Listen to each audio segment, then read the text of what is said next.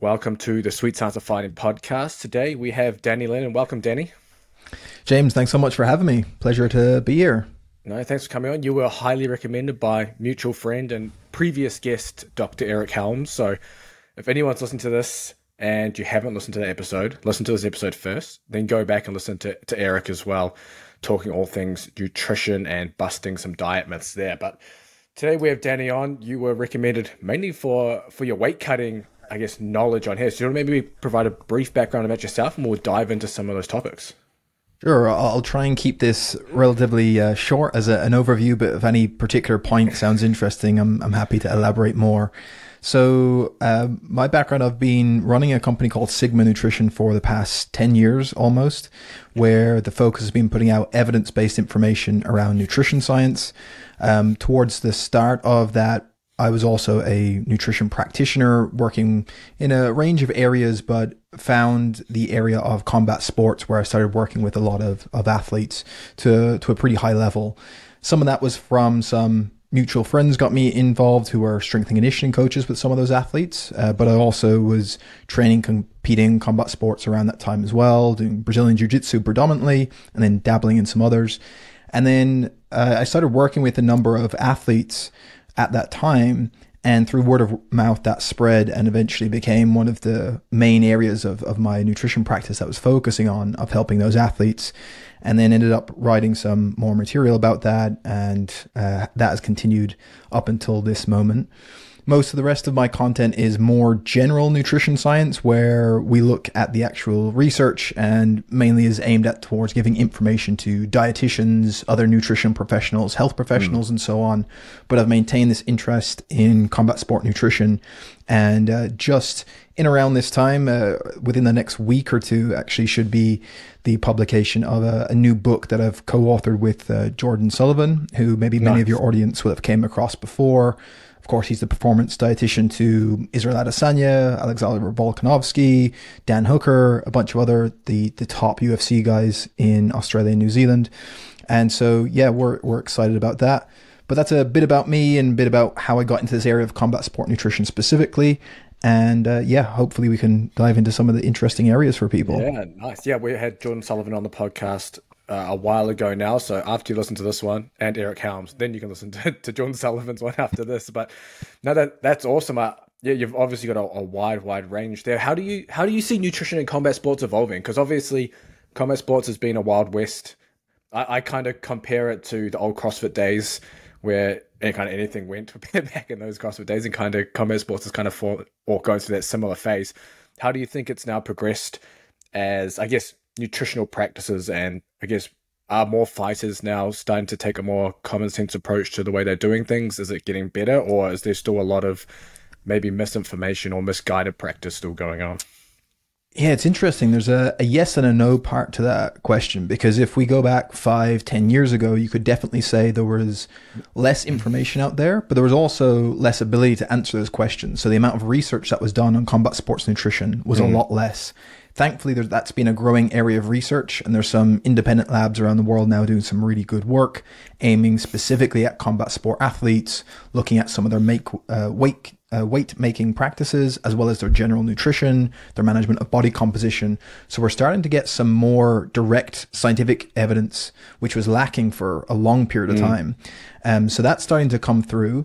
We have some practitioners, for example, I'd probably put Jordan at the top of that pile, that are working with high-level athletes in combat sports, but are doing it with the underpinnings of understanding physiology, understanding science, doing things that are both effective as well as safe and maximizing the athlete's performance. However, we're still in this weird position where there are many questions that we don't have really direct answers to from research. And so we're trying to piece together some of the evidence that is there. We're then relying on what is being reported from other nutritionists and dietitians, things that have worked, things that haven't. And so right now there's almost this split where thankfully there is really good information out there, but I would still say it's in the minority. And if you look at, depending on what athlete you go to, you might see them using either outdated methods that we just know are going to cause detrimental harm, ones that are based on just people guessing, or they knew a person that used to make weight in this particular way and everyone in their gym has continued to use that. And that's a strong part of a lot of combat sports, is kind of cultural passing down from different athletes or from different coaches. And then even at the highest levels, you see people are still doing things that I would say are counterproductive to their performance, is making things more difficult than it needs to be, and certainly are, in some cases, extremely dangerous. So there is better information available, but at the same time, just because of the nature of the internet, there's also really bad information available. And so I think for the random athlete now to go on the internet and start looking for information on how to cut weight for combat sports, there's a high probability that end up coming across a lot of things that are incorrect, slightly misleading, or in some cases actually just dangerous. But hopefully that tide is turning. And I think a lot of that will be from practitioners like Jordan, who has guys that are in the news and saying, hey, look, this is the way I'm making weight and there's a better way to do it, guys. So yeah, it's an interesting time. So it's a kind of a yes and no type answer, I guess. Yeah, it reminds me, one of our previous guests, Andrew Usher, he was posting on Facebook, I think the other week, I think a boxer reached out to him, or the parents, the coaches wanted him to sleep in a sleeping bag in a sauna overnight, the night before a fight, to lose, I think it was something ridiculous, it was like 30, it was some stupid amount of weight.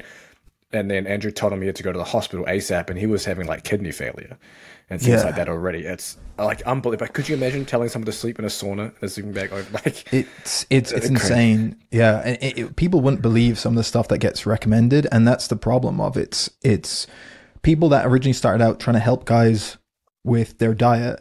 Now with this weight cutting stuff gets in to things that are completely outside of diet, right? It's looking at heat exposure, water loss in saunas, and these things have real important implications that you need to understand from physiology. You need medical supervision.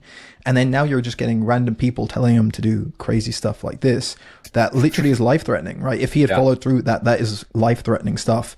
And unfortunately, that is happening. And there's probably many examples of wild stuff that I'm sure everyone listening has heard. Someone did this or did a different thing or got into trouble. And yeah, it's a bit crazy. Yeah, for sure. And I think that's a good scene to set for good weight cutting, I guess, etiquette principles, whatever you want to call it. So when we dive into more, this is more of a kind of a general overview. We'll kind of dive down into some of the things there, but maybe just your weight cutting principles. And I guess most people, we can cover the 24-hour weigh-in. I think people competing in MMA probably, or even some jiu-jitsu competitions might fall into that category. And then maybe we can go into shorter weigh-in timeframes as well. But maybe let's just start with the 24-hour weigh-in. Just some general weight cutting principles that someone can follow who's, I don't know, can't afford to have a coach or is doing this on their own. Yeah. So the way I tend to try and get athletes to think about this, and in an ideal world where, let's say, they don't have a fight in the next couple of weeks, but they're thinking about long-term, how do I want to approach weight cuts in general, is to think about this as a year-round thing that moves through different phases. So even when you don't have a competition coming up or you don't have a fight coming up soon, there's still things you're going to be doing with your nutrition and your body composition management that's going to keep you in a weight range that is appropriate for whatever weight class you're going to make. So you don't want to get too far away from it. That's going to require you to do some crazy diet during your training camp. That means then you're going to be under eating all the time for the number of weeks leading up to the fight to a significant degree, or that you have to use an excessively large weight cut in the final week that undermines your performance. So there's some details to that, which maybe we can get into, but it's knowing, okay, first of all, am I competing in the right weight class for me? There's some questions we can ask to work out what that is. If so, what is the furthest I would want to get away from that weight when I'm outside of camp? And then how much weight is it appropriate for me to cut in, let's say, the final week or so when I'm using some of these more rapid weight loss strategies, whether that's dehydration or otherwise. So getting an idea of that and then making sure they are following those principles year round. So the first part is, okay, am I following appropriate diet to fuel my training and recovery, even when I don't have a competition coming up? Means eating a lot of carbohydrate, eating enough to maintain my body weight, making sure I'm not doing anything too wild. Then when I do have a fight or competition booked up and I know what weight I need to be a week out from that, how do I gradually diet down that so I'm still losing weight and losing body fat as I get towards that weigh-in point, but that I'm not having to use such a large calorie deficit that I can't train or can't recover properly. And then from there, we can start talking about the acute weight cut itself. So that the first point of view is making sure that the numbers that they are doing is appropriate for their weight class that they're going for, and also the sport they're doing and the setup between their weigh-in and competition. And the primary consideration there is how many hours they have between them, as you outlined. Going to be very different strategy if it's a 24-hour weigh-in versus a 2-hour weigh-in. So those would be the first things that I would get them to nail down.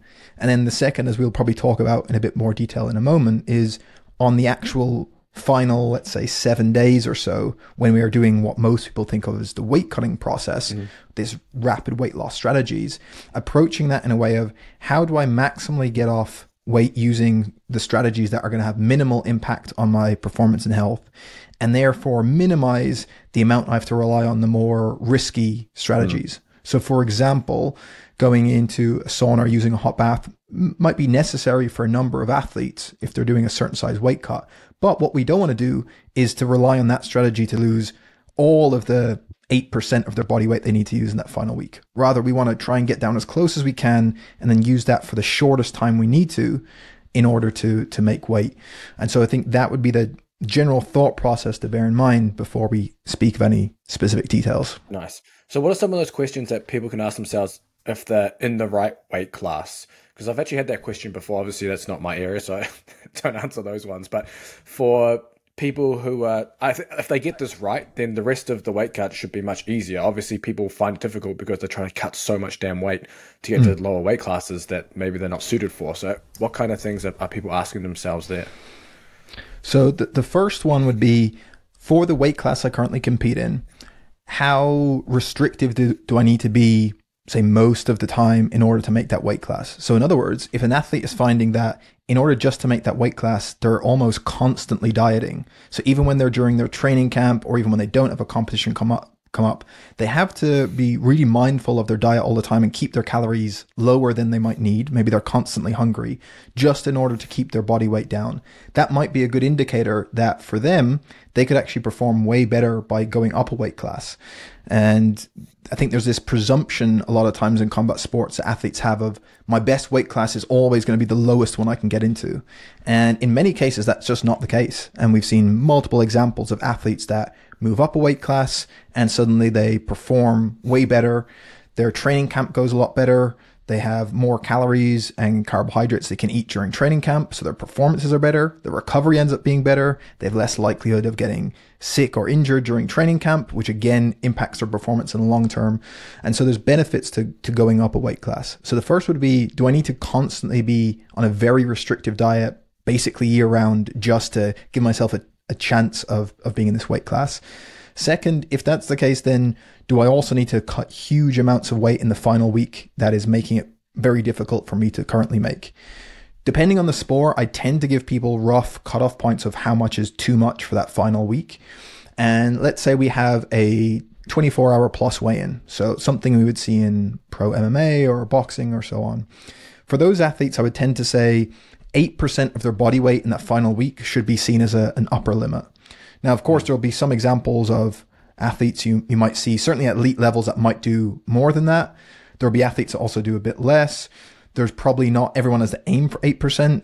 People might do better if it's only 5% they're cutting, but I would keep 8% as that upper limit, that if you are routinely going in and where your final weight cut is like 10% or more, and you're also doing these really restrictive practices, that might be an indication you could be a good candidate for trialing what the next weight class up would feel like to you. That would be worth giving a shot. And then the third one would be, in order to make this weight class, do I need to keep my body fat levels like really, really low again year round? And if that's the case, that the athlete is really lean and is doing these really large weight cuts on top of it and maintaining a restrictive diet, those three things together indicates that, yeah, you might be a good candidate for trialing going up a weight class, and there might be a lot of benefit there. If it's an athlete that has more excess body fat and they're doing large weight cuts, in that situation, maybe the first point would be, okay, can we trial gradually bringing down their body fat levels, and therefore they don't have to rely on such a large weight cut in the end, and that might be a better strategy for them. So for me, they're kind of three big questions the athlete can ask. And the more of those they respond yes to, the more chances they could trial going up a weight class. So how lean do they need to maintain year round? How low does their calorie intake have to be year round? And then how large is their weight cut in that final week? And or how aggressive does their diet have to be during training camp? And the more of those things that are towards that, more aggressive, larger, more restrictive, a number of those answers that start stacking up would give them more indication that you could actually have a real benefit of going up a weight class, and they might find they perform way better. And a lot of their worries about fighting bigger athletes might actually go out the window because they're able to move much better, perform much better, feel physically stronger. And so don't always presume the lower weight class is better. Nice. And for what weight, I guess, what percentage of body weight over the weight class do you usually like to have someone sit? Does that depend on the individual? Because obviously you mentioned, okay, 8% at the final week is kind of the upper limit of that rapid weight loss. Do you have them sit somewhere above 8% then, or a certain threshold outside of camp? What is too far outside of the 8% as well? Yeah, so there's different numbers we can come up with, but I think generally the way I try to get the athlete to think of it is they tend to have an average fight camp period. And I'm using that term fight camp just to mean, okay, when I know of a competition or a fight coming up, typically how many weeks is that when I start this, like dialing in my diet to actively try and lose weight? So I'm not maintaining weight anymore. I'm checking my body weight and I gradually want to bring it down. In an ideal world, you might want the athlete losing about, say, 0.5% of their body weight per week, maybe up as far as 1% of their body weight a week, depending. But of course, the more weight they are losing per week through a diet, and in this sense, I mean, during that fight camp period, they're going through a calorie deficit and they're gradually bringing their body fat levels down. The more aggressive or the faster they're doing that means they have to eat less calories. So if we want to go a very mild pace, ideally that's keeping more calories in the diet. That's about 0.5% of their body weight per week, maybe up as far as 1%. So now let's say if that rough timeline for this particular athlete is about 8 weeks, they start that process of 8 weeks out from their kind of that final week, they start that process. We know that could be somewhere between another 4 to 7-8% of their body weight. So I would say maybe think of it as like 4 or 5% on top of that upper limit, and then use that as their upper point where they keep. Because then at that point they can have, okay, they get called, we've got a fight in 8-9 weeks time. I'm going to start gradually dieting down now. It doesn't have to be too aggressive, but I'm going to lose 0.5% of my body weight each week. That will knock off maybe 4 or 5% by the time I get a week out. And then I'll do the final 6, 7, maybe 8% in that final week. So that might be an idea. And again, that's on the presumption that this is a relatively experienced athlete that can do a relatively large weight cut, like 8% in the final week. For someone else that's newer to the sport or knows they don't respond well to large weight cuts like that, they might be only cutting 4% or 3% in that final week. And if so, then you'd adjust those numbers. But I would try and think of it as, okay, through a diet over a number of weeks to lose body fat, I'm going to aim for somewhere between 0.5% to 1% of my body weight that I'm going to diet down over however many weeks of the fight camp, and then work back from there of, okay, this is roughly my maximal body weight, if that makes sense. Yeah, nice. And let's dive into that 7-day, that rapid weight loss week. I mean, I think we've all seen people, they start jumping in the sauna suits and stuff, but 2, 3, 4 weeks out as they do their weight cut, and it doesn't make too much sense. So do you want to maybe just dive into maybe some of the strategies? So for example, someone's taken these 8 weeks, they've managed to diet down and lose some of that percentage. They've got 5, 8%, whatever to lose in that last week. What are some principles, modifications, things that you like to do during that week to help facilitate that? I think a lot of people just think in that time, they just think, okay, I'm just going to jump in a sauna or a hot bath and that's all they need to do. But there's obviously more nutritional strategies around that as well. Sure. So I think one of the useful things is to think of what we're trying to achieve in these different phases. So far we've said there's these 2 phases of that making weight process. The first is this gradual dieting down during that fight camp period. So we tend to refer to that as the chronic weight loss period because it takes, of course, over many weeks or even many months of gradually bringing down body fat mass, maybe even some losses of lean body mass. But what we're changing in those weeks is actual body tissue. We're changing how much fat mass that person has. We're losing body weight during that chronic phase. During this acute weight loss phase, or that final week where we're doing these rapid weight loss strategies, we're actually not really aiming to lose body tissue. We're not aiming to lose fat mass during that final week. Rather, we're able to lose body mass or weight on the scale very rapidly from changes in primarily three things that we look at. One is the amount of water that is stored in the body. The second is the amount of carbohydrate that is stored in the body, specifically in the muscle and the liver. And then third is the residue that's left in our intestine, in the gastrointestinal tract. And so there are strategies we can use to accomplish each of these. So first, let's do the gut residue, because this is probably where I think a lot of athletes who haven't came across this are leaving the most potential benefit on the table. So we know that a certain amount of mass stays in our intestines for a number of days. So this is still undigested food. It's fiber. It takes a lot of time to pass through the intestines, and some of it hangs around. So of course, that residue that is in the gut has some weight to it. So if there's a way we can have more of that move out, we can actually reduce weight on the scale. And the beauty of doing that is it has no detriment to performance. If you lose residue from the gut, you have no deficits in performance. And we can see that for people who have a pretty good habitual intake of fiber, meaning that their average is pretty good overall, that most of the time they have a pretty high fiber intake, which is what we tend to encourage. If we put them on a low fiber intake for about 3 days before their weigh-in, you can see a drop of anywhere between 0.5% to 1% of their body weight. Now, that might not seem a lot, but suddenly that's 1% of their body weight they now don't have to cut in a sauna or from dehydration, and there's no performance downside. So I think that would be the first thing.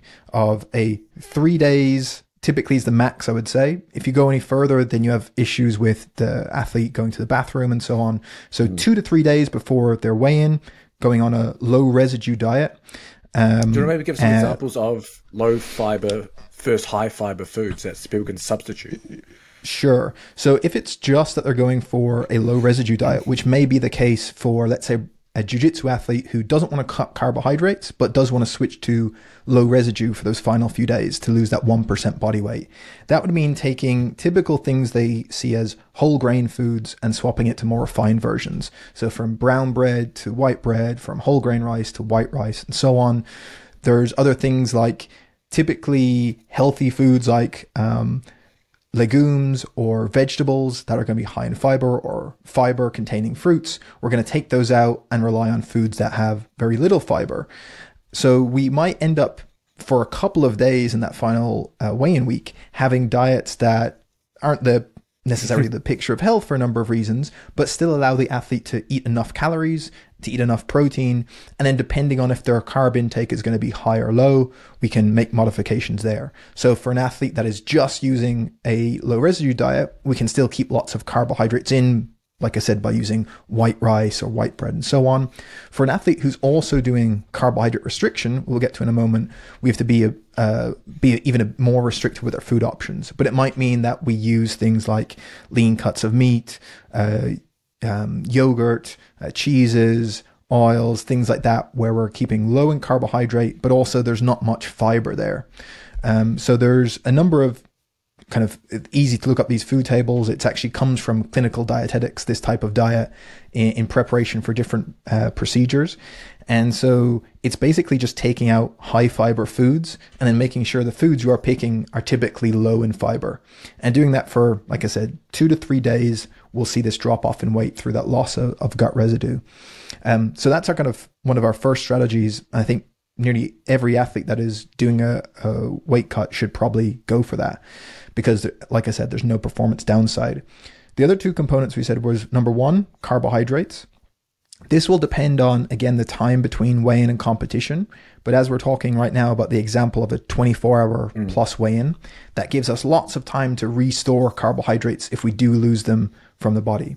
Now, we store carbohydrate as glycogen in our muscle and our liver. So if we can deplete those glycogen stores, we will lose the amount of weight that is stored as carbohydrate from the muscle and liver. We'll weigh lighter on the scale. And then also each gram of that carbohydrate has some water attached to it. So we'll also theoretically lose some of that water. How much is kind of still debated in physiology, but theoretically, we will still lose more water that way as well. So the simplest way to do this is to restrict carbohydrates for that final week. And so ideally, that athlete should have been on a high carbohydrate diet all through that training camp. And this is one of the other, I suppose, mistakes that a lot of athletes make, is they cut their carbs 2 or 3 months out before they're competing. And now when you get to the final week, you won't get any benefit from being on a low carb diet in terms of that extra weight loss.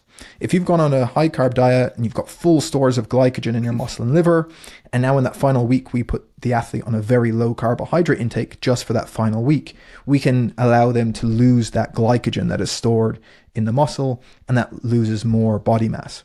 And then the final component is where a lot of the strategies end up getting focused, is the loss of body water. And we can do this through a number of different means. Most commonly, athletes will do water restriction, which means like the day before weigh-in, they just won't drink, or very little water they'll consume. Some athletes combine that with the strategy known as water loading, which I think most have some experience of, where maybe 2 or 3 days before that restriction day, you have a very high water intake.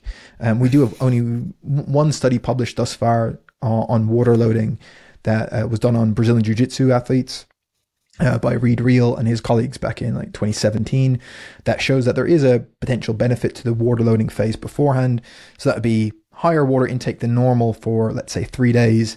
And then for 1 day, you have a really low water intake. So then you end up losing that mass. You can also then obviously sweat out water, which would be what we called an active form of induced sweating. And then you have your passive forms of induced sweating, which is the use of a sauna or a hot bath typically.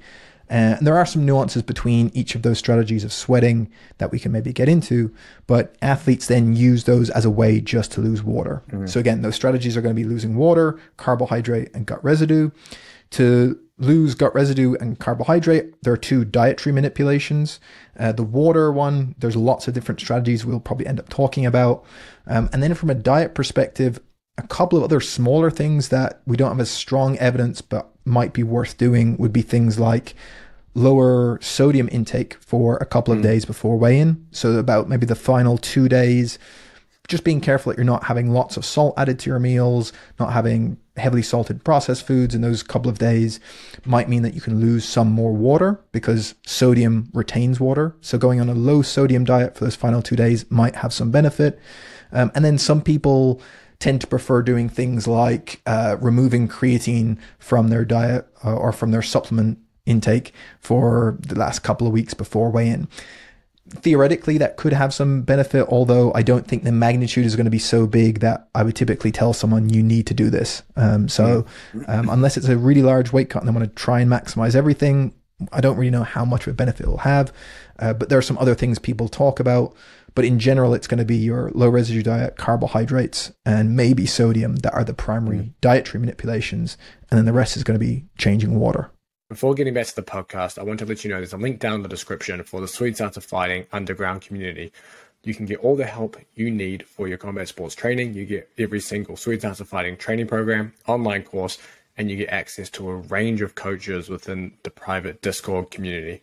So go check that out, and back to the podcast. Why would someone choose an active versus a passive way of, I guess, what dehydration? Is there an advantage, disadvantage of each? Yeah, so this is kind of interesting. Of the advantage to an active form is that when you use more of these passive forms where there's this heat exposure, like say getting in a sauna, you can see negative changes in blood plasma volume that you don't necessarily see from sweating from some light exercise, as an example. And so theoretically, that would be a disadvantage for the passive one.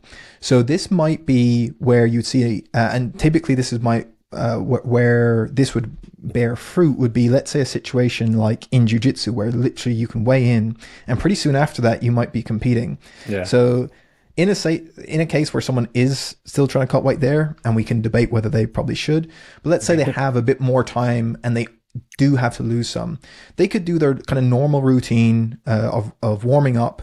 They're getting some sweat on, they're losing some of that final weight through that normal warm up through exercise, and then they go and weigh in, and then they don't have that kind of negative of the exposure from the sauna that was impacting plasma volume. However, in reality, then for some of the bigger weight cuts where we're actually using saunas and hot baths, why they tend to be preferable to using exercise to sweat it out is because the amount of weight you would have to, or that these athletes are trying to lose, particularly in a state where they're already really dehydrated and tired because of that process, now getting to try and exercise and try and sweat that off through running or on a bike or whatever, that has a recovery element that you need to take into consideration. That are you now going to make the athletes muscularly fatigued by the time tomorrow comes around because they've had to, in a dehydrated state, do a bunch of exercise to sweat? So it's probably not worth it.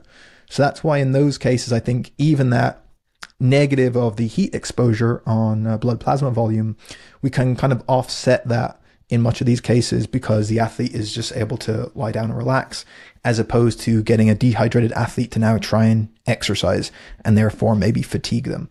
So there are the two situations where you might use one or the other. Nice. And I think I saw a paper recently as well regarding hot baths, Epsom salts versus no salt. And I think they came to the conclusion that using Epsom salt serves no extra benefit. To maybe dive into the idea around using hot baths and maybe the differences between using a sauna versus a hot bath for cutting weight. Is there any difference? I guess there's more of a logistical issue there, mainly because not everywhere has a sauna, but maybe just some of the details around that.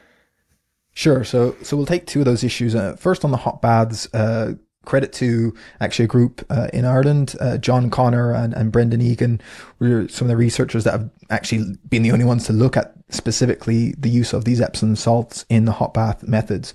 And like you say, for actual losses of water and being able to cut more weight, they don't really do anything as such. And there may be a potential for certain athletes to find it more tolerable in their use. But again, there's kind of some subjectivity there. But in the actual magnitudes of water loss, you're correct that there's no real necessity to use them or no benefit from a physiological view of losing water. On the bigger issue of sauna use versus hot bath use, both are trying to achieve the same thing in that we're trying to get the athlete to start sweating at an appropriate rate that they're going to be able to lose the water that they need to. There are some important considerations as to what we might use. And I think in an ideal world, I would tend to prefer athlete use a hot bath for a couple of reasons. And a lot of athletes do have their own preferences, but some of the reasons I'm going to mention are reasons why they also tend to go for the hot bath if they do choose that. So one is how it actually feels to them. So one of the advantages you have with using a hot bath versus a sauna is that even while they're in the bath, they can at least still have their face not exposed to that same level of heat. So the heat is going on where they're submerging most of their body, but at least their face is still there. They can even have maybe a cold cloth on their face. So it helps it feel easier to do at that moment or feel more tolerable. They don't have this constant heat everywhere. So it may be easier to keep them cool at that level.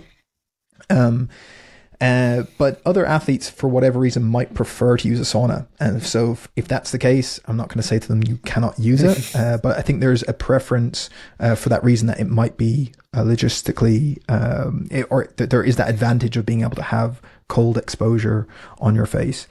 I think the other thing then that is maybe underappreciated of what we're trying to do with these strategies is, again, remember, we want to get the athletes sweating, but it's at just enough of a sweat rate that they're going to be able to continue that process of losing water. It's not about getting them exposed to the maximum amount of heat as possible, because the hotter or the greater the heat that they are exposed to has this higher risk of all these negatives that come with high heat exposure. So we know things like heat illness that occurs. So we're getting these changes in plasma volume that I've already mentioned, but we can also have this cascade of really negative impacts when you expose people, particularly that are already dehydrated, to very high levels of heat. And so we want to offset that. And there's also no real additional advantage to having it really, really hot, in that the athlete thinks that, okay, this will allow me to get there faster. But actually, really, all the process requires is that they're continuing just to sweat, and that's going at, and they're continuing to do that.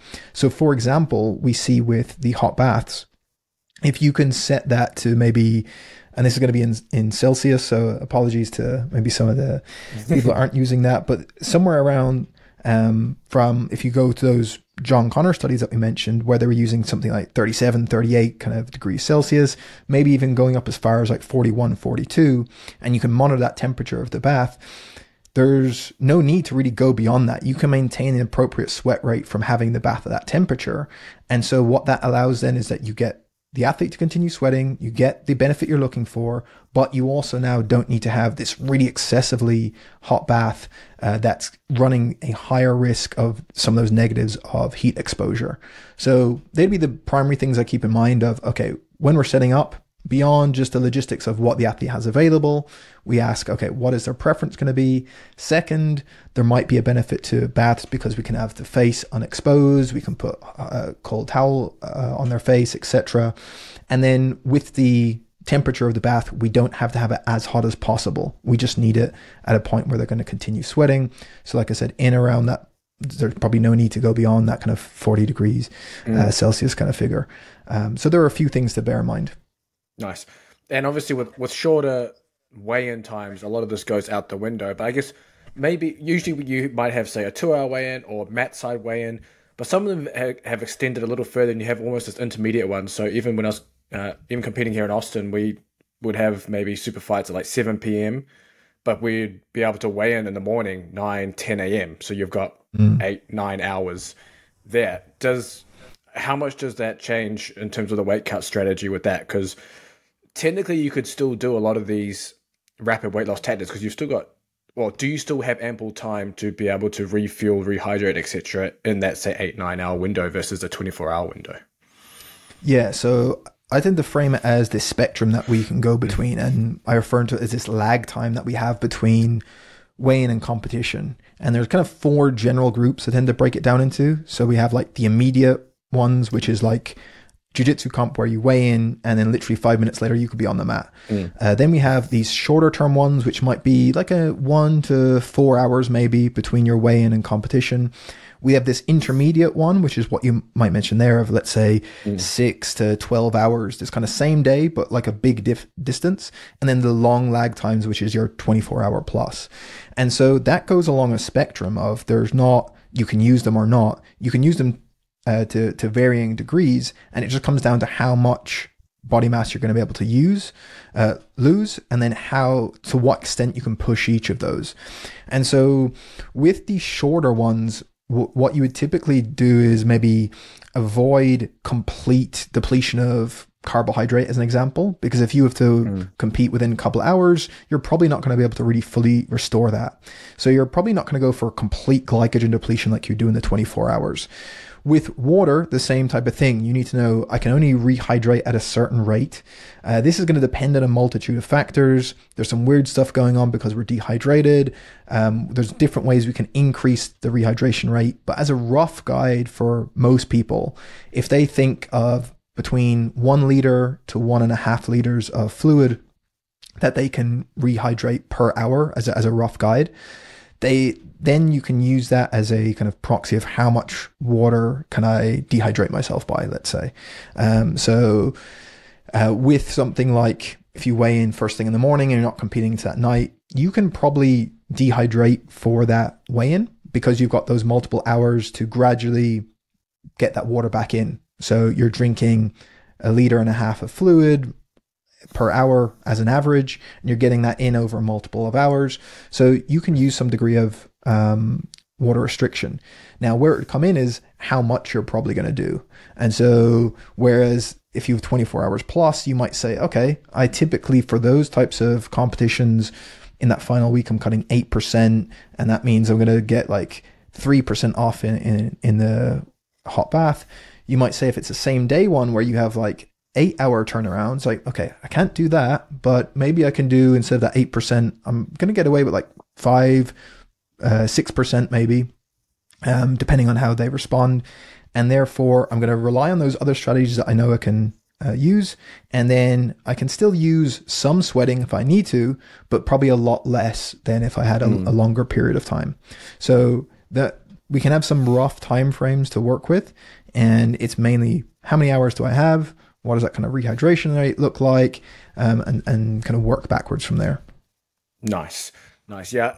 As well with maybe we can dive a little bit into the really short weigh-ins too. I know when I was competing in weightlifting, I actually had Eric Helms actually did my, I don't know what we call it. Maybe we'll call it a water/weight cut for that. And that was really, really good. I was a subject in one of his research papers where he tortured me with pea protein for 4 weeks, 3 times a day on 60% maintenance calories for 2-week blocks.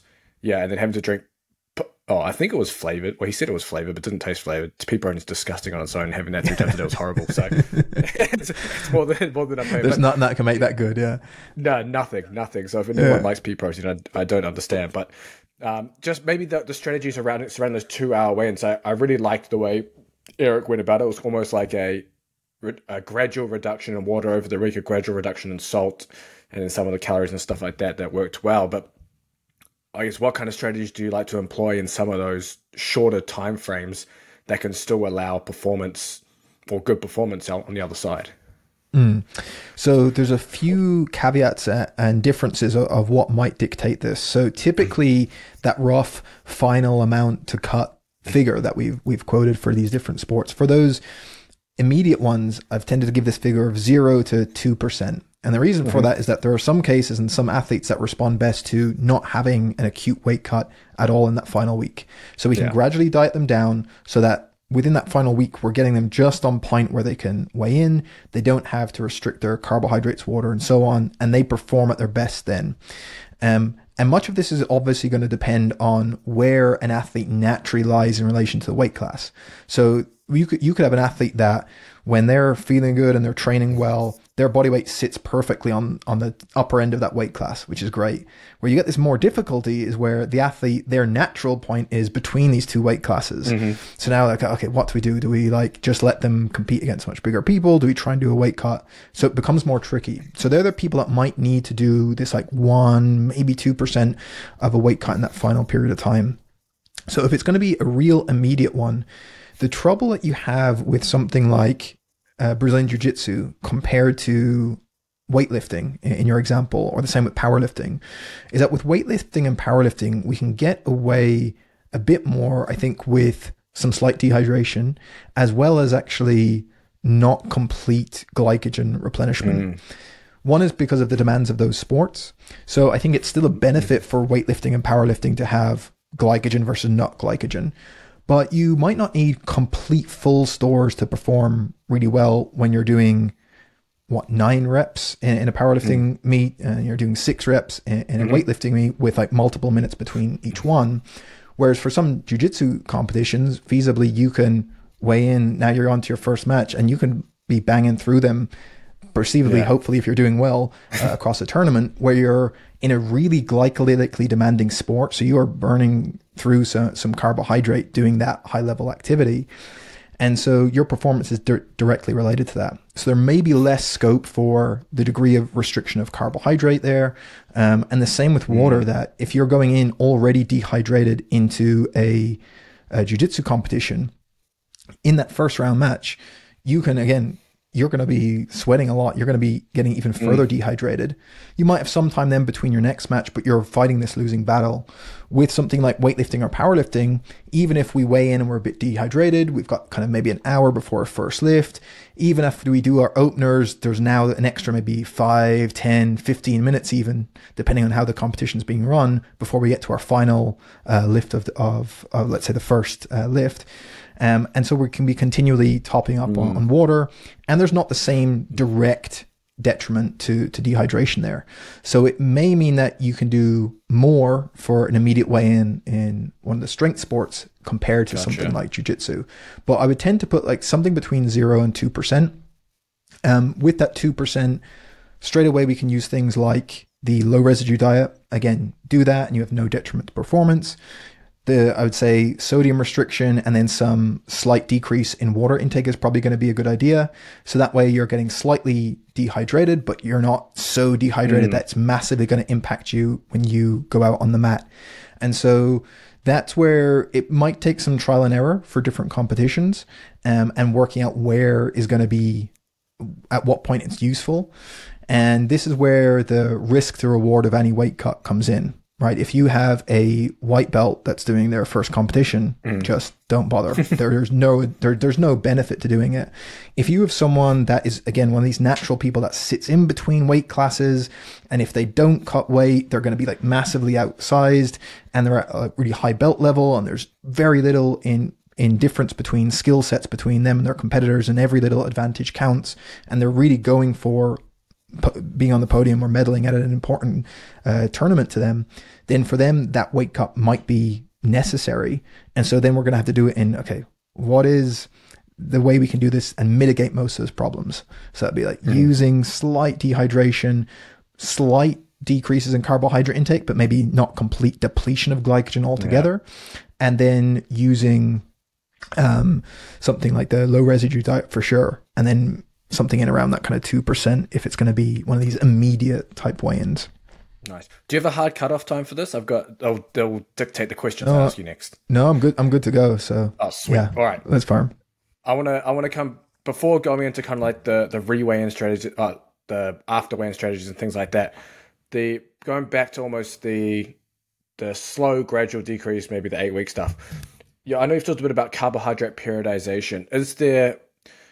Should that be something that someone looks to do in those 8 weeks? Is there a benefit to cycling, I don't know, carbohydrates through that period versus just having a set maybe breakdown of macros each day and just kind of following that? So there's a few differences theoretically and pragmatically.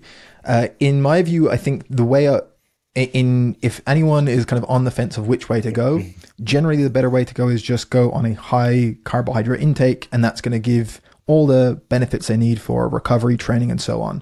And as long as their overall calorie intake is allowing them to still decrease body weight throughout that training camp, if that indeed is their goal, then getting as much carbohydrate in as possible is probably a good idea. This concept of carbohydrate periodization, very briefly for people, is this idea of going between higher, moderate, and lower intakes of carbohydrate. And this is done with the idea of there are certain potential physiological changes that occur when an athlete does either a training session or a recovery window with low levels of carbohydrate intake and or low levels of glycogen in the muscle. Most of this research is aimed at endurance athletes and has specifically been done in that area. So again, we're looking at a different type of sport. But for example, that if you have an athlete do training sessions and so there's concept of what's called train low, which is where they train with low carbohydrate intake, either beforehand, during, and after, or during and before. And then there's recover low, which is after a training session, not immediately taking in carbohydrate during that recovery period. And related to that is a concept called sleep low, which is after they do a training session in the evening, they might have some protein, but not consume carbohydrate. And then overnight, they're going to continue not having carbohydrates. So they have these low levels of glycogen as their body recovers from that training session. And there are certain changes that happen at the level of the mitochondria in their muscle, which relates to their fat oxidation. And there's potential changes that we could get that are potentially beneficial, certainly in endurance sport, like their ability to oxidize fat at a higher percentage of their VO2 max, as an example, or the biogenesis of mitochondria. So these cellular potential advantages is what's been looked at and why this strategy has been aimed at. The research in this area has shown a kind of mix of results that we see some that indicate there might be a benefit. Others says that there's no direct benefit, that it does pretty much the same, and there's no superiority. And again, like I said, most of this has been in endurance athletes. So this has been the idea that people have looked at, and it's something that certainly I have used with some athletes for a couple of reasons. One is that it allows some flexibility in their food choices. So the easiest way to work this with a combat sport athlete is simply to think of it, okay, the training sessions that are my priority training sessions and are the most difficult and hard charging ones, I want to be going into those sessions with full stores of glycogen. On the sessions that are kind of in between, again, I want to have some carbohydrate around. I want to maybe consume carbohydrates after, but it's not as higher priority. And then for certain training sessions that are purely for recovery, I know I don't need to have full glycogen stores to go and do this. So as an example, let's say an athlete has their main sparring session of the week is on a Friday evening, and that morning they also do a session that's some bag work that is relatively important, but it's more of a skill-based session. So after that session, we're going to make sure that they get in lots of carbohydrate because they have their priority session that night. So we want to go into that sparring session with full stores of carbohydrate. And then during that sparring session, we're going to be having them consume carbohydrate throughout the session because we want to really perform well. And then let's say they have another training session to do the following morning, but it's easygoing. They're still going to consume some carbohydrates after that sparring. Now, the next day, they have a session in the afternoon. Let's say it's a kickboxing session, but maybe it's not super intense.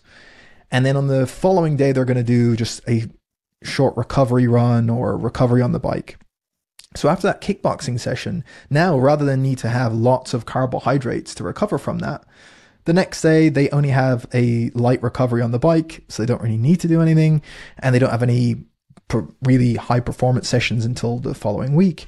And so in that situation, the athlete could feasibly do their kickboxing session, have some protein after, and not really worry about having too much carbohydrate for the rest of the day.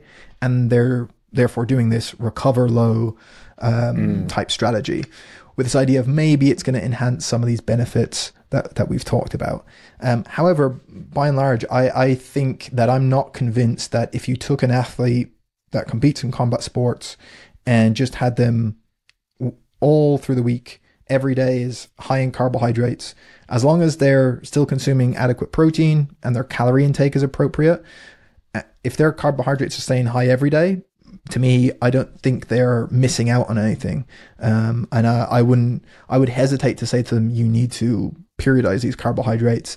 And more so, I would do that for strategies where an athlete shows that they would like to do that. Maybe for food preferences, or allows them to have some days where they have more fat in their diet, and they can enjoy some flexibility there, or they just want to try something because even a placebo effect might be useful to them. So that's the idea of carbohydrate periodization, but it's not something I would say is necessary for the athlete to do.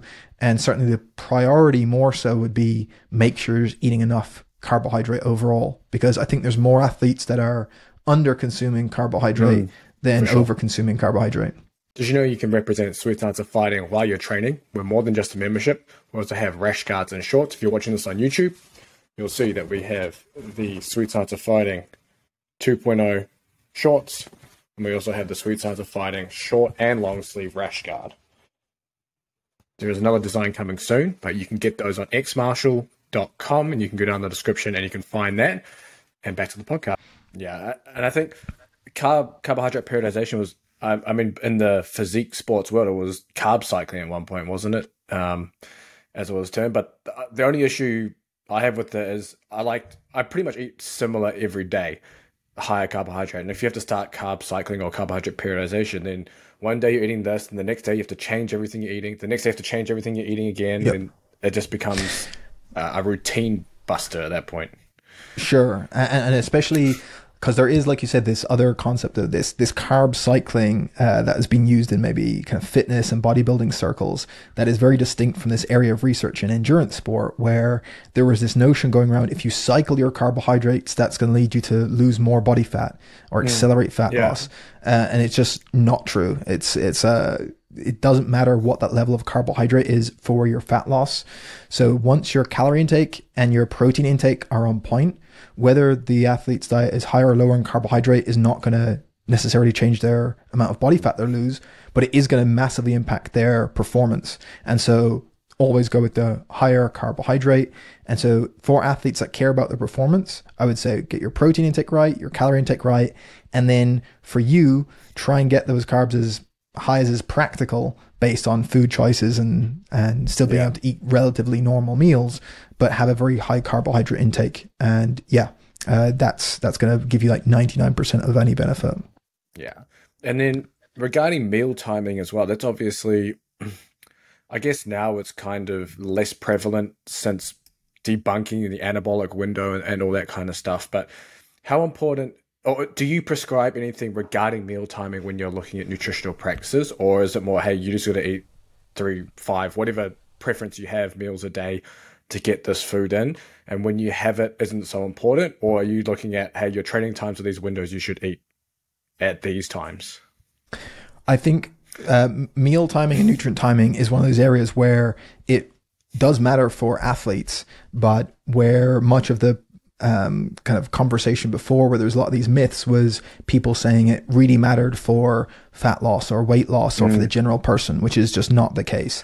There is some aspects of nutrient timing and meal timing that were taken too far, even in sports nutrition, like you say, the anabolic window where, as soon as you finish a training session, you need to have this specific number of grams of protein and carbohydrate within, like, as soon as you finish that session, which we know, right? Yeah. Which we know that window is much longer. However, we don't want to go so far in the other direction, which people now might jump to and say, oh, well, look, meal timing doesn't matter at all. That's not the case, certainly for athletes. And depending on the level of athlete and how high they're performing, it matters more and more and more.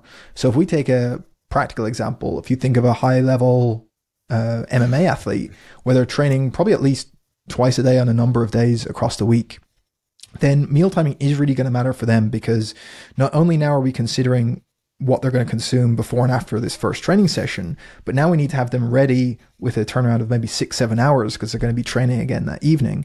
And so what they consume after that first training session, what they consume and how close to that session they consume it, is going to matter for things like glycogen restoration before that second training session. And the same with the recovery of, we don't need to like make sure as soon as you finish your last roll of your jiu-jitsu session, you're sprinting over to get your protein shake. But we also don't want to say, it doesn't matter, and I'll take 3 or 4 hours and then I'll eat a meal.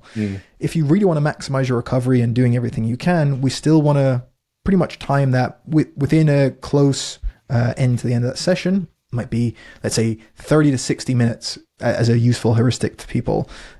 Within this time frame, can I get some protein in, whether that's from a meal or supplement? Doesn't matter, but can I consume that within that period of time? And if I have a training session later in the day, or even tomorrow, that is going to be really difficult, can I get some fast-acting carbohydrates in as well?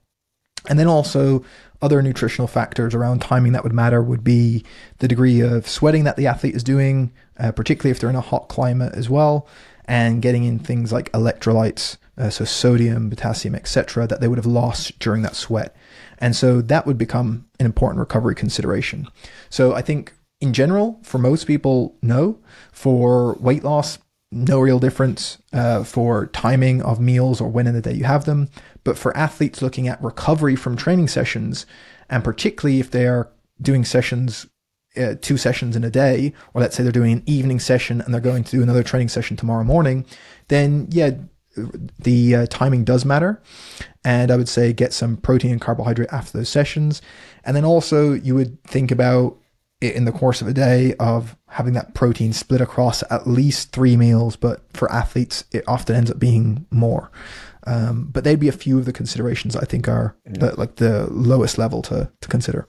Perfect. I'm going to tie this question into the after weigh-in process as well, regarding sodium and electrolytes as well. Is there, obviously with so many different drinks on the market, obviously you've got, like your typical Gatorade and things, maybe it's like 200 milligrams of sodium. Liquid IV has like 500. There's some products, I think they have maybe 1,000 milligrams of sodium. I guess how does someone know how much sodium they should maybe take after a session? For example, you just spent an hour rolling, you've sweated a lot. How do they know how much you should typically take in? And then we can tie that into maybe after weigh-in as well. What kind of foods should someone look to eat after a weigh-in? We can bring this back to the 24-hour, maybe even the 7-8 hour window, and then maybe look at the shorter weigh-ins after that. Yeah, so this is really difficult unless someone has like specific testing where they can see, okay, what not only was their exact amount of water loss, which is actually, people can do that relatively straightforward by measuring their body weight before and after a training session, and then also taking into account if they've gone to the bathroom during the training session or what water they've consumed. They can get an idea of that difference of their before and after weight. And the difference between those then will be how much fluid they've lost, right? So if they, let's say they didn't go to the bathroom and they've before their training session, they were 86 kilos, and afterwards they were 84 kilos. And during training, they also drank a liter of fluid. From 86 to 84 is 2 kilos. And they've also drank another kilo, so that's 3. So that means they're losing maybe up to 3 liters of fluid across that training session as a rough guide. But what we don't know is to measure exactly if this athlete is what we call a salty sweater or not. So we know that different people have a different amount of sodium that they lose in their sweat per unit of water. So meaning we could have 2 people that lose the same amount of water over a course of a period of time through their sweat. So they sweat the same amount, but the amount of sodium lost through that sweat can be vastly different. There's some signs people can look out for. So if an athlete notices that they're one of the people that after training and they've sweated a lot and they have a t-shirt, particularly say it's a dark t-shirt, and as that dries, they actually see white marks across it, that can be an indicator that's a lot of sodium. So you can get this idea that they lose quite a bit of sodium. Some of it you can also kind of to the taste, although probably most athletes aren't going to want to do that. Or if your dog walks you after training. Right. So there's these little indicators like that they're seeking out this sodium. And then, of course, in laboratory settings, there's ways to measure that. But most people aren't going to have access to it, so it's difficult to know. So I think the way that, the most simplistic level is again, if you do this way before and after a typical training session, you get an idea of, roughly how much fluid I'm losing. Then you can rehydrate with a electrolyte solution or an oral rehydration solution, so an ORS people may see it as. So one of those typical supplements where you might throw a tablet of something in or a scoop of something in, and for the average person doing that is likely to be enough. If they find then that they are still not having issues, or that they're still having issues, they might be someone who might respond to having more. But in general, it's going to be difficult to get an exact measure of that. The other thing then to consider is, again, what level of athlete we're talking about. If we're talking about an elite level athlete training multiple times a day, doing really high intense exercise, hot climate, sweating a lot, performance is really going to matter on fine margins, then we need to really take into account, are we getting enough electrolytes back in? What is the ratio of these, and so on? Are we doing that rehydration appropriately? If it's someone who still enjoys training, but is someone who maybe does jiu-jitsu 3 times a week and is in general eating relatively healthy, but is not trying to have like the most elite level diet possible, it's probably likely that they're getting plenty of sodium within their diet anyway. If they're training 3 times a week, they have like a couple of days between training sessions. And so they don't have this major urgency then to have everything replenished immediately. And so there's certain people then that in that case might not need to say, am I getting my electrolyte supplementation in after training? And so unless they're starting to get lightheaded or dizzy or things like that, there might not be a necessary case to worry about. So that's the way I think the simplistic way in for people is, if they do know they sweat a lot, is to, number one, make sure you're getting enough fluid with it. And if they're sweating a lot, make sure maybe to throw in one of these ORS supplements. And then from there, if they did think they might be a salty sweater for some of these rough flags that we mentioned, that they might take more or less than that, and then depending on symptoms, etc. Nice. And then regarding after weigh-in, how does that, I guess, what are you looking at someone to eat after 24-hour weigh-in, or maybe let's say that same day weigh-in? Because I'm assuming it'll be relatively similar, obviously with some caveats because of the longer period, but are there typical foods that you like someone to eat? Or is it just more down to, this is what you typically eat and you have this and it digests well, but obviously with caveats because we need to replenish glycogen, salt, all that kind of stuff? Yeah, and you exactly said the 2 correct things, James. That it's a mix of both of those. So one, it's that there are specific things that we're aiming for, and it's going to be what fits in with what the athlete habitually uses. So in other words, we know, particularly for 24-hour weigh-in, we've depleted this athlete of water, carbohydrate, and they've also sweated, so electrolytes. So we want to replenish those 3 things. They are our priority. So we're going to set it up in a way that we're going to consume meals that not only contain those things, but allow them to be replenished at the fastest rate possible, which I'll get into. but we're going to do it with the big caveat of we're not going to get an athlete to start consuming a supplement or a certain type of meal that they don't usually eat, because they could react very negatively to that. And this is the worst time possible for that. We don't want an athlete feeling bad or having GI distress or anything between this weigh-in and competition. So it has to be meals that they are used to consuming. They typically know that after, maybe it's their usual after training meals, or just throughout the week, they typically have these certain types of meals and snacks. That's what they're going to be consuming. So whatever we decide to have them take in, food or supplement, they should be essentially training themselves to eat that throughout the training camp as well. So they're used to these foods. They know they digest them really well. They feel good with them, etc. With that in mind, then what we're going to focus on, we're going to have high carbohydrate foods. We're going to have the appropriate amount of water or fluid coming in as well. And then that's going to also include those electrolytes that we want to replenish, and primarily sodium. So they're the things we're focusing on. And then the things we're going to try and limit in order to maximally rehydrate properly and to get glycogen back in is that we immediately after weigh-in, we don't want to have a high intake of dietary fat and of fiber, because both of those slow down what's called our gastric emptying, or the transit time for nutrients through the gut. And so that will just slow that process of getting those things into our bloodstream and replenishing. So at least for that first meal after a weigh-in, typically, ideally, we would want that to be a liquid meal. It's going to be easier to digest, particularly because they're in a dehydrated state. So liquid meal that also has the advantage of getting in plenty of fluid. And then we're going to, with that, contain some electrolytes and carbohydrates. So that's typically going to be in the form of a powder or sports drink that they're going to consume. They're going to get that into them relatively quickly. And then from there, we have essentially a timeline of fluid intake for the next number of hours. And so we know we can replenish their fluid at about a rate of 1 liter an hour, roughly, but they can do that probably from consuming about up to 1.5 liters of fluid per hour. So that's going to be the approximate rate we're going to consume, get them continually sipping over the course of an hour, rather than immediately after weigh-in, get a 4-liter bucket of water and try and chuck it down. So we're going to have this rate of, about between 1 to 1.5 liters of fluid every hour as a rough rate of rehydration. And then for carbohydrates, we might have something, again, of a rough guide of 60, 70, 80 grams per hour. Might start out a bit more aggressive at the first few hours, and then from there slow it down. But that's a kind of a rough average if people are looking at specific numbers.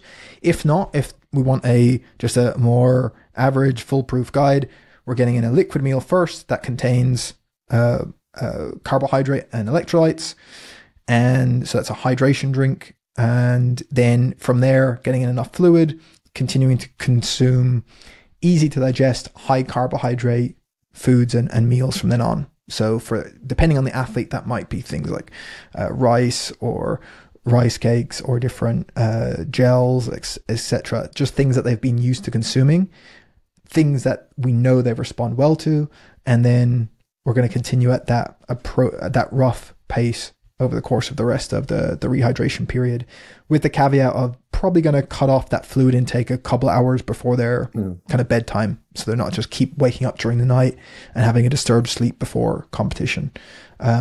So that's the makeup of those meals. And then as we get past that first couple of hours, now they can start including more kind of protein as well. And then into the next morning, they can have more normal meals. Even if they have fiber and dietary fat, it's going to be less of a concern at that point.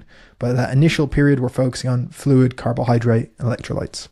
Nice. And even for maybe the intermediate weigh-in, that 8 to 12 hours, or even for the 24-hour weigh-in, I guess, but how does someone know when they've, say, rehydrated or replenished properly? Because there might be a lot of people listening, okay, they come in, they're having their fluids, they're having their carbohydrates, and every 1.5 hours they need to have this. But at what point do they know, okay,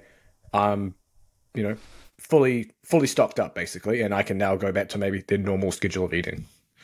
Yeah, so some athletes will aim to try and get back up to that kind of pre-weigh-in weight that they were.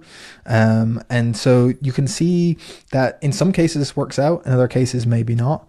But less important than that, I think, is the actual process of doing it. So we could have an ideal number of carbohydrates, let's say, that we want the athlete to consume, but in reality, those intakes can be very difficult for them to consume. So let's say if we have a target of 12 grams of carbohydrate for every kilogram of their body weight, for a lot of athletes to do that over that 24-hour period is extremely challenging. That's a lot of carbs. It's a lot. And it in many cases is not actually possible, just logistically, from trying to get those meals in without the athlete feeling completely bloated or full. And remember, our goal here is for the athlete to get in and perform well. The goal isn't who can restore their glycogen in the best or to the textbook numbers. So we're going to do our best, but we're going to fit it in with, like I said, we're going to have this rehydration rate that we know, okay, on average per hour, this is how much fluid we want you to stay consuming. That should be something with the caveat of not doing that just before bed. But in the rest of the hours, that's something they can stay doing because it's just making sure that they're getting enough fluid in across the day.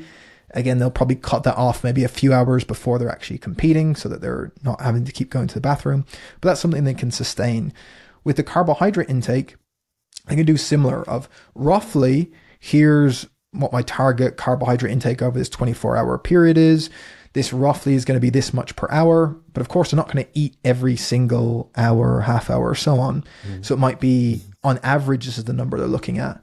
And if they're just doing things that are getting them close to that, but within a number of meals and the size of meal that is still comfortable to them, that is the best balance between them. So this is where the numbers have to balance out with the pragmatism of, okay, here's a rough target, what we're going to have in mind. Here's some high carbohydrate meals and foods.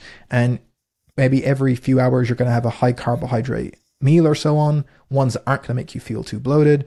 And then they're just doing their best with that. And then they're not going to, let's say, eat maybe 3 or 4 hours before they compete. That might be the best for them. But again, in the real world, these things don't often stack up. There's great examples of anecdotes I've heard of elite level athletes where they won't eat food on the day they compete.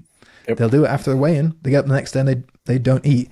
And that's okay. It's like, if they're winning, like you can't tell them not to. Yeah. So there's a pragmatism there. So for me, that would be the main thing, that when you are going to eat at an amount and a frequency that is suitable to the athlete, just make sure it's high in carbohydrates that you can digest and do that to the best of your ability.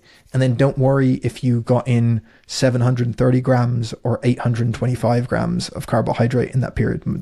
Those things are less important. Yeah, I spent the bulk of my career working in professional rugby, and I know what you mean. Players will have all sorts of different things they won't eat because they want to feel light on the field. Some will smash a whole lot of food. Some will not eat certain foods. It's a whole range. I mean, I've had players that will just throw up before every game. I'm sure that changes the carbohydrate intake there because most of it's gone.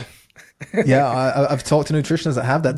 They have elite fighters who are literally world champions who say, I will not eat on the day I'm fighting because I feel too nervous, or it makes me feel off, or I like how sharp I feel. Like these things that are outside of sports nutrition. And I think anyone that has actually worked in sport, what they know is that the wrong thing to do is go in and say to these people, no, you're doing it wrong. Listen to me. This is how you train for sport. Here's how you eat for sport. Like, there's things that you have to work with the athlete, and they're elite level and they have their certain ways and their certain mentality towards stuff.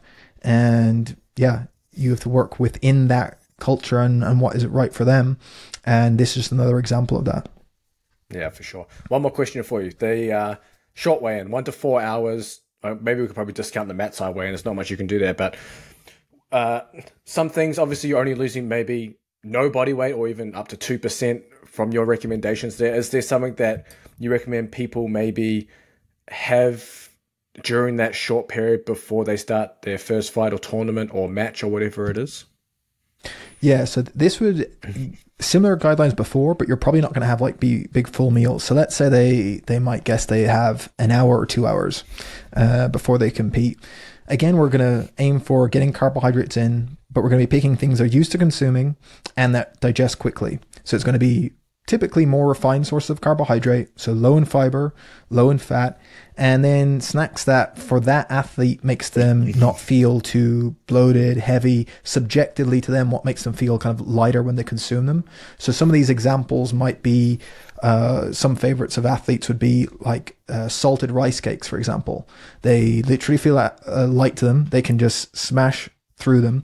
And the benefit of them is that if they've had a few and they unexpectedly get called to the mat earlier than they presumed, it's no big deal, right? Whereas if they've just had a huge bowl of pasta and now they get called unexpectedly early, now it might be a different thing. So it should be these kind of snack foods that they can continue to trickle in over that period of time, that as the day adds up, they're getting in plenty of carbohydrates, but at any one time, they can kind of stop without it being just a huge, heavy meal all in one go. So that'd be the main consideration I would change. Think more about liquid meals and think about snack-based foods, whether that's rice cakes, bananas, dried fruit, etc., that the athlete is used to consuming. Like lollies and things like that. And that for them, if they are used to doing them and they feel good with them, that is their preference. That could be used really well too.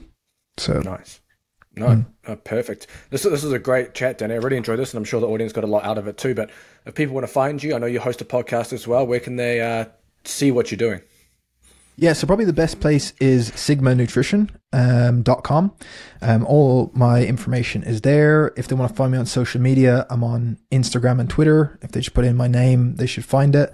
And then if they're specifically interested in stuff related to combat sports nutrition and making weight, they should find some articles and podcasts on the website. But they can also find information about the new book at sigmanutrition.com/book. So if they go there, that will be specifically with information about that. And there's a notification list for people that want to get information about the pre-order for that there as well. And any of those places is probably the best to find my stuff. Nice. I'll link those in the description as well. And if you're on the email list or not, make sure you join down the bottom, and I'll email that book out once it goes live to the list for you. So great. If anyone's interested, jump in on that. But thanks for coming on, Danny. I appreciate it. James, thanks so much. And thanks for the great questions. Really enjoyed this chat.